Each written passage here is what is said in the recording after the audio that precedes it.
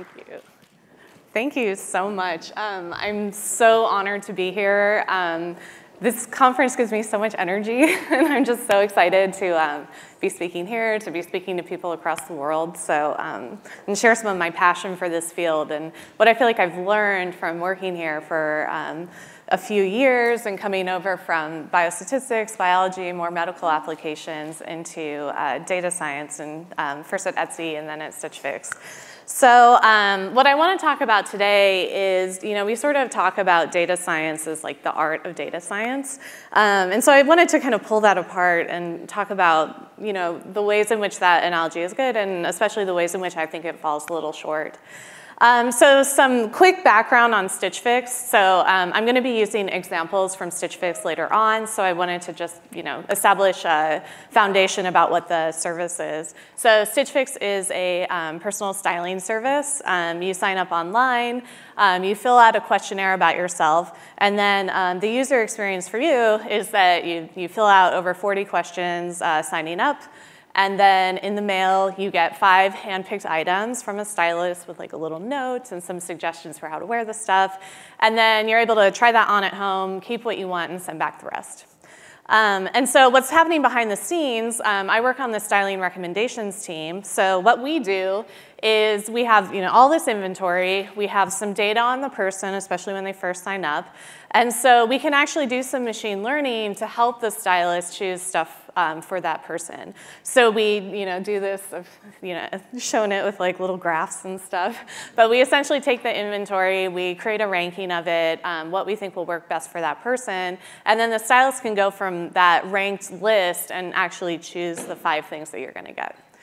So it's a really fun problem. It's a human-in-the-loop problem in the machine learning world, tons of challenges. And what I personally work on is what questions we should ask in order to send you stuff that is your style, that fits right. So it's super cool. Clothing is so personal, and I really love working there.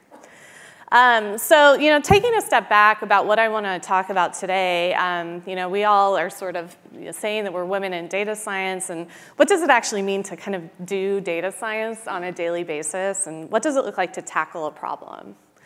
So this graphic this is sort of a redrawn version of a graphic from Hadley Wickham in the R community. So I'm a big R programmer. I love R, statistical programming language. And yay. And so the idea here, this is sort of a paradigm that he's created for how we do data analysis specifically. And the idea is that you sort of import a data set, you kind of clean it up, you tidy it, is what they call it.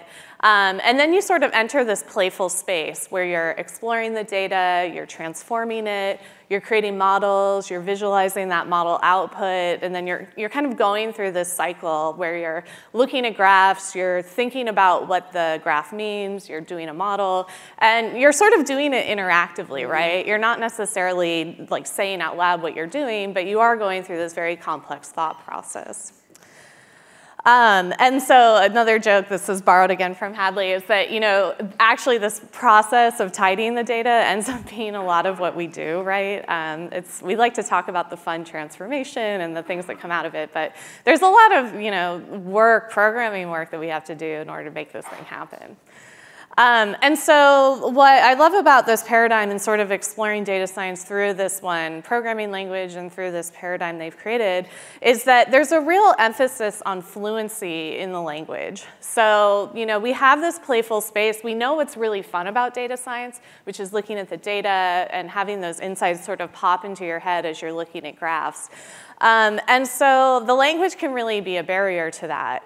And so there's been a real movement in the past few years, both in R as well as Python and some other programming languages, to really develop good user interfaces for the language, where you aren't limited by your ability to tell your computer what to do. You instead can actually work fluently with that and spend most of your mental energy on that fun part.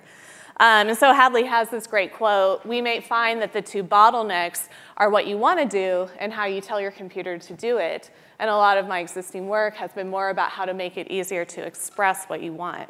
So really, data science and especially programming languages are about fluency and are about kind of unlocking your creative energy to focus on the fun part of data science.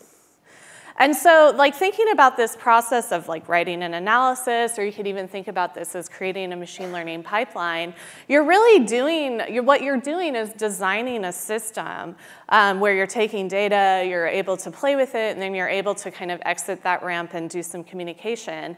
And system design is really important in order to do it very fluently, right? Like the languages you choose, the choices you make about how to import that data, like the choices you make for how to process it. The more that you can become someone who can design that system so that it works with you rather than against you, the more you can free up your energy to do this creative work. So I love thinking about data science as a systems problem. I was actually partially inspired by this, by Grady Booch, who is a IBM research fellow at IBM Research here in California. And he was sort of saying, you know, everything ultimately is a system, and that's so true in data science. And so I spent some time thinking about, well, how do other groups do system design? And I was inspired in this in part by Etsy, where I worked previously, where there was a really strong DevOps culture, DevOps being the people who are sort of building all the computer systems that keep the website running, right? And so there's so much here, and I unfortunately don't have time to go into it all, but things like blameless postmortems and things like using opinionated frameworks can really help create those fluent systems that you need in order to do data science well. And I spent a lot of time last year, or the last couple of years, sort of trying to evangelize this as much as possible. And I found in general that people were really receptive to it, and that this idea that a data science problem ultimately comes down to systems design, that was something that seemed to resonate really well. And so I think like this sort of leading to the idea that design thinking and thinking about the design of systems is very important to data science. So again, I was saying, you know, there's this like process, and this is sort of what we traditionally talk about as though this is the whole problem, right? But then actually, when you get into the nitty-gritty, there's this huge kind of like munging the data or getting it into a usable format. And then I think if you zoom out even further, there's an even longer process that is the actual data collection, right? Like that happens, and we don't even really talk about it, but it's so important. And so what I want to say now is that this focusing on the data collection itself is so important as a data scientist, and I think you can actually unlock some of the biggest like data science problems and some of the most exciting work by thinking about this entire thing as a system, right? And so when we talk about designing the technical system, which now is like that little tiny thing at the end, you know, that's like sort of engineering and systems design. But when you talk about designing the data collection system, that gets much more into like product development, into medical research, into labs. Like there's all sorts of ways that we collect data, and you can't just be thinking about the technical system design anymore. You have to start thinking about the entire process and the people that you're interacting with. And so, you know, one side benefit, I don't know if you saw that the arrow kind of moves over. And so, like one of the first benefits is that if you are actually involved in the data collection system, that you don't have to spend as much time cleaning up your data. So if I don't motivate you with anything else, at least you can make your job a little bit less hard by being involved in that data collection process. But now I want to go into an example from Stitchfix where like being focused as a data scientist on this data collection problem really unlocked a huge business opportunity and a huge iteration on our product that was really cool. So I mentioned before that, you know, Stitchfix, you get this box with 5 items in it, and you can keep what you want and send back the rest. And so the challenge that we had as a business for the first few years that we were around is that we only get feedback from you on those 5 items that you sent, or that we sent you, right? And so, I mean, our fastest, it's not, you don't have to subscribe to be part of Stitchfix, but many people do. And so the fastest cadence is 1 every 2 to 3 weeks. So, you know, even throughout a year, that's not that much data. And, you know, with fashion, things go out of season. You don't have like one shirt living forever in your data set. So this was a real challenge, and it stopped us from doing a lot of, you know, machine learning problems on our data set because the data was too sparse. And so again, you know, when you're checking out, like if you choose to buy the shirt, you can give us a little bit of feedback on, you know, if you like the style or not. But we wanted to find a way to collect more data. And so a data scientist at Stitchfix, Chris Moody, actually came up and like worked with other data scientists to come up with the idea for what was early on called Tinder for clothes, where essentially, you know, instead of like right here you have the image of the clothing item, and you don't have to get it physically in order to give some feedback on whether or not you like it. And so at Stitchfix, we have a really great culture of full ownership of a problem that was sort of cultivated by our chief algorithms officer, Eric Coulson. And so Chris got to work actually making this application using first Facebook Messenger, and then it eventually got baked into our website itself. But the idea was to do exactly what you would think Tinder for clothes would do. Like, you see an image of a piece of clothing, and you can rate if you like or dislike it. It's super simple. It's really fun to play, in my opinion, because you kind of feel like you're both having fun and eating your vegetables because you're making your styling algorithm better. So this really caught on, and we released a couple quarters ago. We have over 1 billion ratings on this. So if we went from only getting, you know, five feedback items per box to, you know, you can play this and rate 30 to 50 items a day. So that was a huge unlock. And we've learned so much cool stuff from this. Data scientist Aaron Boyle did a lot of work creating what we call latent style. There's a really cool blog post on it. But essentially, because we had this denser data, we could start to do more machine learning algorithms on it, such as matrix factorization, which she sort of illustrated there, where we could start to tease apart what items are like together, what people are clustering together. And for example, one thing we found that's illustrated in the blog post is that boho clothes and preppy clothes are like highly polarized from each other, which kind of makes sense intuitively, but it's just so gratifying to see that come out in the data, where you're seeing like this is a really fundamental difference between how women dress and how, you know, clothes are perceived.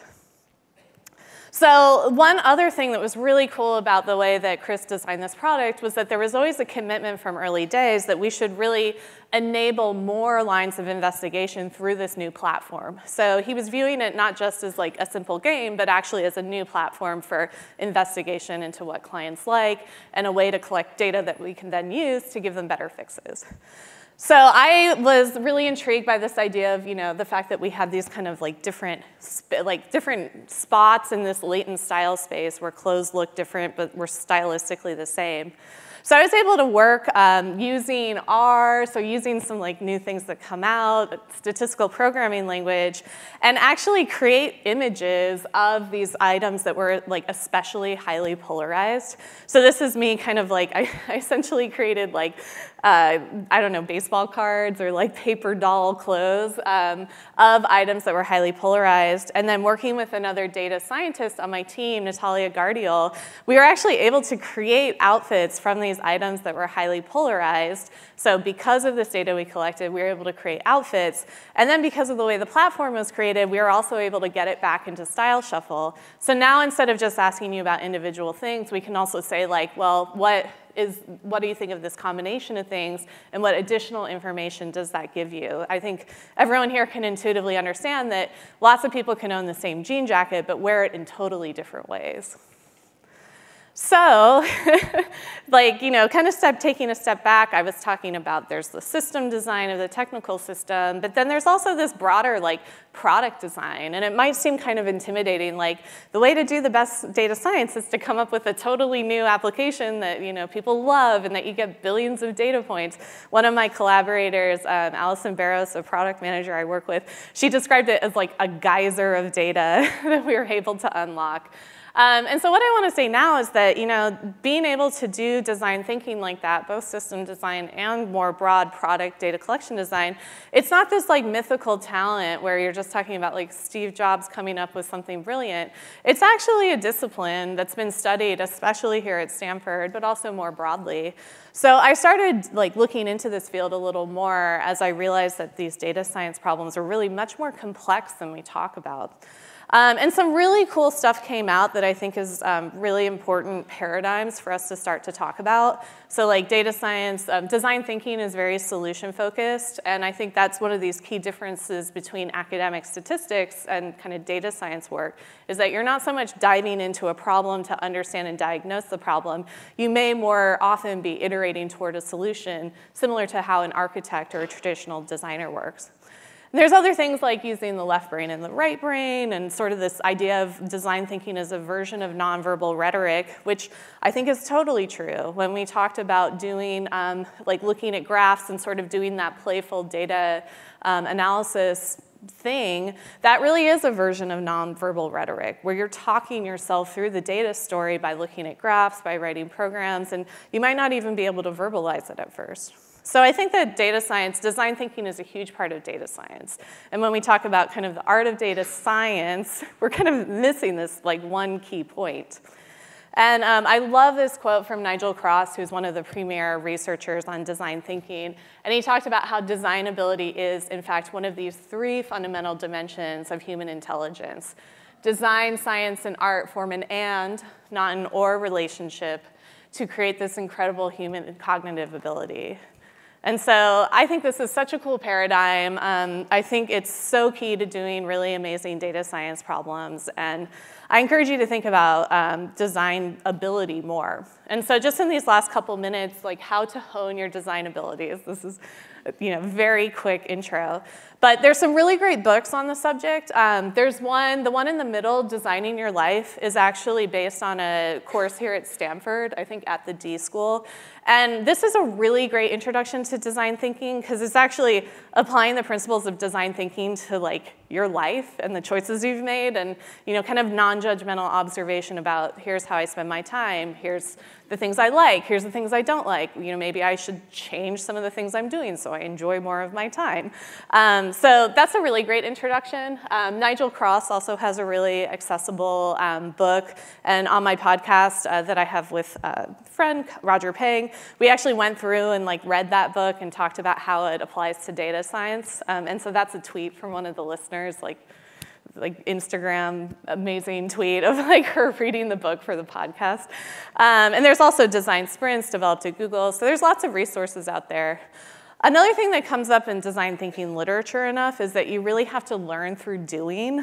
And so we tried this experiment on the podcast we have where we were like, okay, rather than having kind of the Kaggle style data challenge where you're given a data set and need to do something, what if you start with a problem and you have to actually think about what data should I collect, what applications could I use, what would be reasonable, what were people willing to do versus what would be too difficult to collect.